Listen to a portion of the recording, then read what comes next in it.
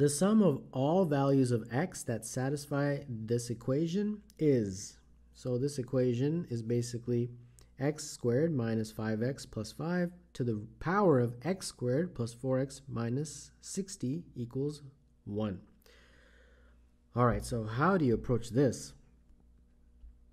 So we got x squared minus 5x plus 5, and then the exponent is x squared plus 4x minus 60, and this is equal to 1. So is there anything that we can do to simplify this? Well, if this is equal to, say, a, and this is equal to b, this will look like this. A to the b is equal to 1. And how do you get a result of 1 when you have a as the base and b as the exponent? Well, there's a few possibilities. Possibility 1 is if a is 1. If a is 1, doesn't matter what b is, this will be true. It'll be 1 to the power of b, and that's always going to be equal to 1. So that's our first possible scenario. Another possible scenario is if b is equal to 0. That would make it a to the power of 0, and anything to the power of 0 is equal to 1. Okay?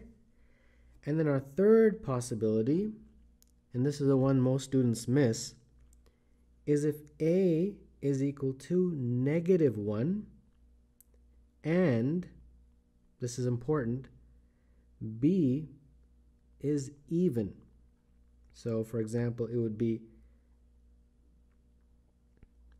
negative 1 to, let's say, if b, let's say, is 2, negative 1 squared, and that is, of course, equal to 1.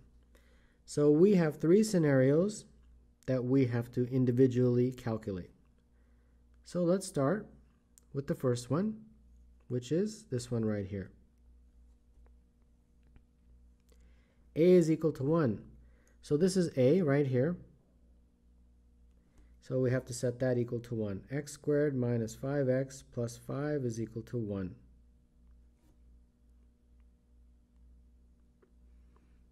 All right, here we go.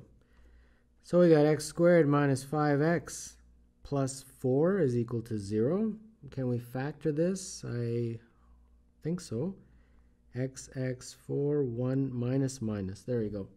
So x is equal to 4 and x is equal to 1. All right? So these are the values of x for which we make a equal to 1. So we've got 2 solutions so far. Now our next scenario is when b equals 0. All right, what is b? Well, this is b right here. So we want to set x squared plus 4x minus 60 to 0. All right, let's do that down here. X squared plus 4x minus 60 is equal to 0. So can we factor this? I think maybe. X and x, 10 and 6, plus minus. So that means x is equal to negative 10 and 6. So we've got 2 more solutions. Now we got our final possibility, which is a is negative 1 and b is even. All right, what's a? X squared minus 5x plus 5. So x squared minus 5x plus 5 is equal to negative 1, and b is even. X squared plus 4x minus 60 is even. We got x squared minus 5x plus 5 is equal to negative 1. X squared minus 5x plus 6 is equal to 0. So this factors to x, 3, 2, and minus, minus like that. So x is equal to 2 or 3. All right, but we have to also meet this condition, and Both have to be true. So let's start with x equals 2 and see if this is even or not.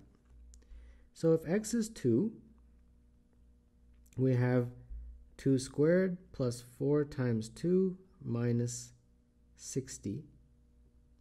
And this is 4 plus 8 minus 60, which is 12 minus 60, which is minus 48. And that is indeed an even number. It doesn't matter that it's negative. Even is good enough. So x equals 2 is another solution.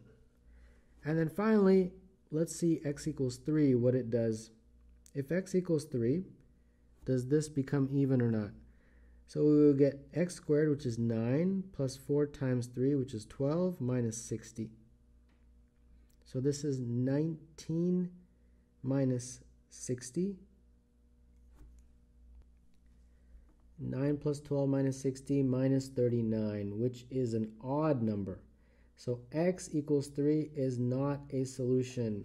All right, so let's go back and circle all our solutions. We have these two, 4 and 1.